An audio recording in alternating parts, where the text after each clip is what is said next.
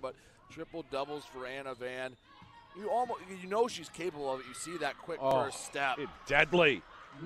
The blow by and the kiss. High arcing three, and it's spot on.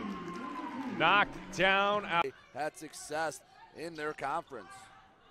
Trifecta around, followed back up, and put back home. Had just hustle from defense, and it seems like and a lot of the top seeds do a combination of those three. Lake stepping around, Anna Van, and able to pound it off the window. Off the second half, 7 points here in this outing.